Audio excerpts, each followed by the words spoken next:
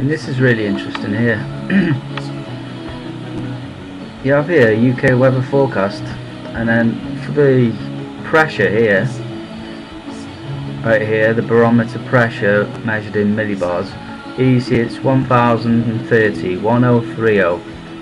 Now that's high, and 1034 there. Now I've been monitoring the weather for quite some time, years, and in fact I've never actually seen what we got here. The pressure actually goes up to 1039. That's huge, and then it keeps going up, and it's up and up and up. 1041.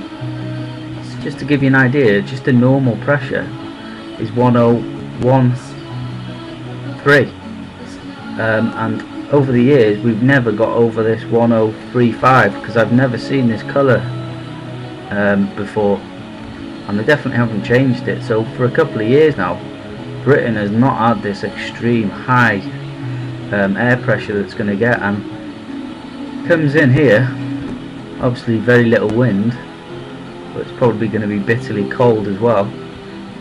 And you see it stays at the 1040s, and 1039, 1038, and that's like altogether, it's Sunday there. So tomorrow night it'll be up in that high level, and so it's Monday, Tuesday, Wednesday, Thursday, Friday, Saturday, Sunday. You know, it looks to be breaking there, but still very, very high up.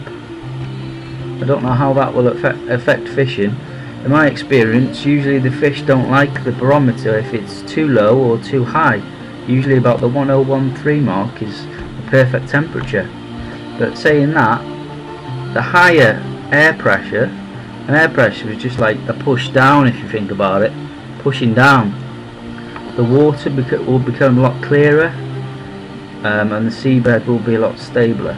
But I've noticed that in these high pressures,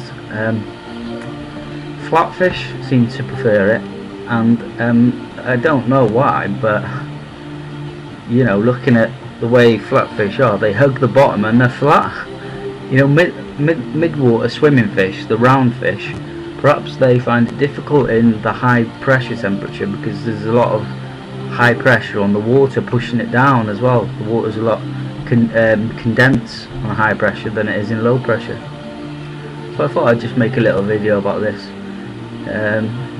for personal reference, and because like I say, I've never seen this high in 2 years at least, never.